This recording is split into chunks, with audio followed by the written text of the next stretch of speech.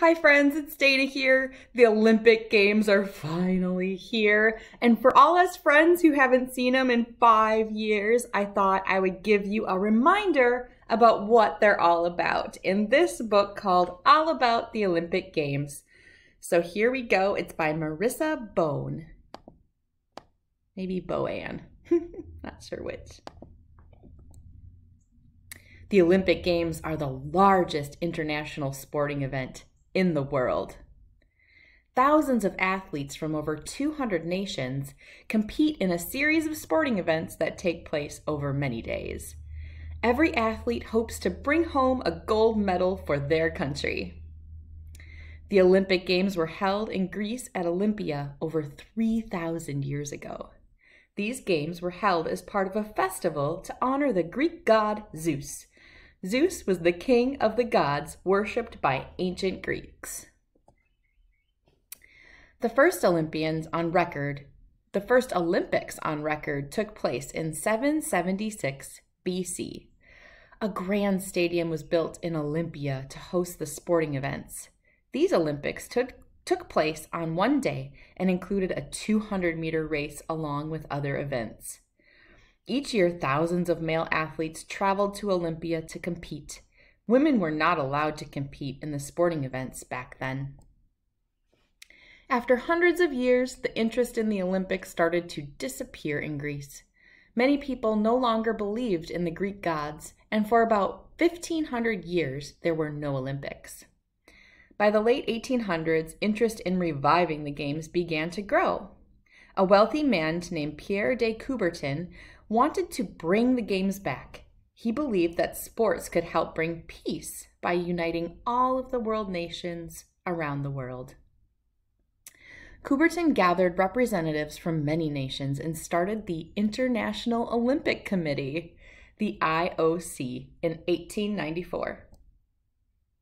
The first modern Olympic Games were held 2 years later in 1896 in Athens, Greece. Today, the Olympics include the Summer Games and the Winter Games.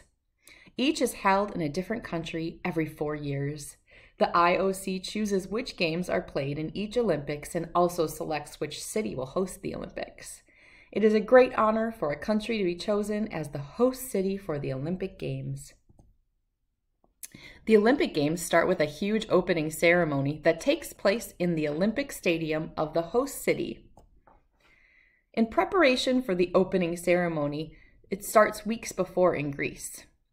A torch is lit at Olympia and carried by a series of runners all the way to the host city. The torch is passed hand by hand from one runner to the other.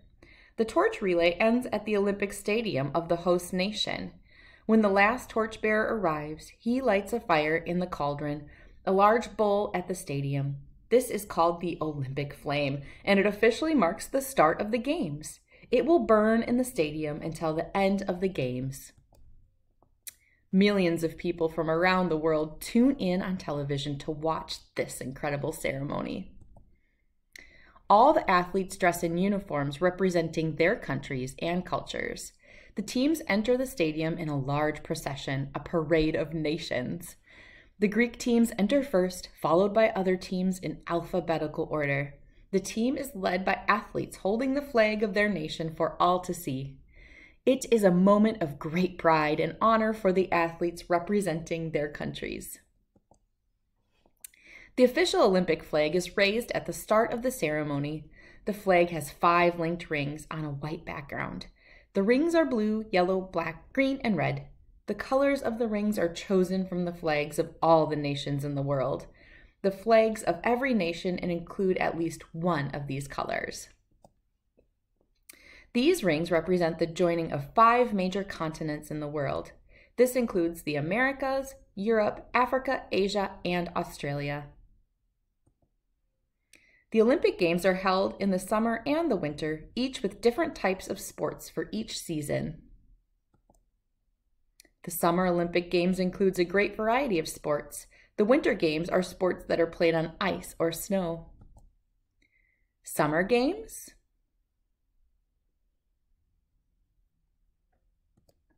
Winter Games.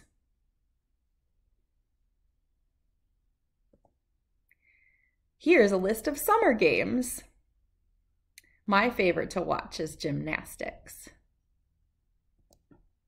Winter games, here's a list.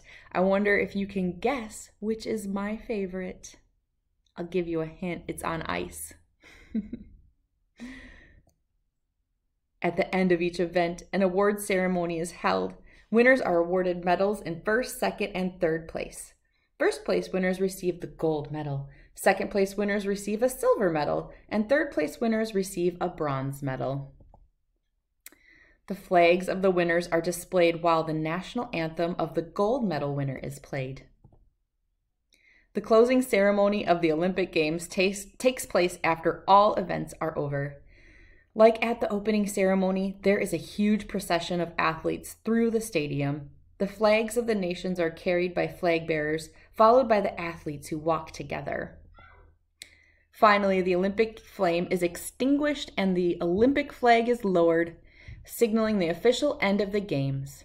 All athletes return to their countries and are celebrated at home. Excitement will build as the entire world awaits the next Olympics. It's so close. All the athletes follow the Olympic creed. The most important thing in the Olympic Games is not to win, but to take part, just as the most important thing in life is not the triumph, but the struggle. The essential thing is not to have conquered, but to have fought well. Now, host your own Olympics. I'll have another book about that. You can do this at home. And here is how you can record it. And that, my friends, is the end. Oh, here are some examples of some Olympic games you can do. But I have some other fun ones that I'll come up with when we read a fun Berenstain Bear book at in the next reading. All right, friends, I hope you had fun here. That is a lot of fun stuff. Oh my gosh, design your own Olympic medal. This book is on Amazon, so you can go and get it out on Amazon. It is free for those who subscribe to Kindle Unlimited. And there we go. I hope you had fun reading all about the Olympics, and I hope you enjoy the Olympic Games. Okay, friends, have a great one. Thanks for reading with me. Bye-bye.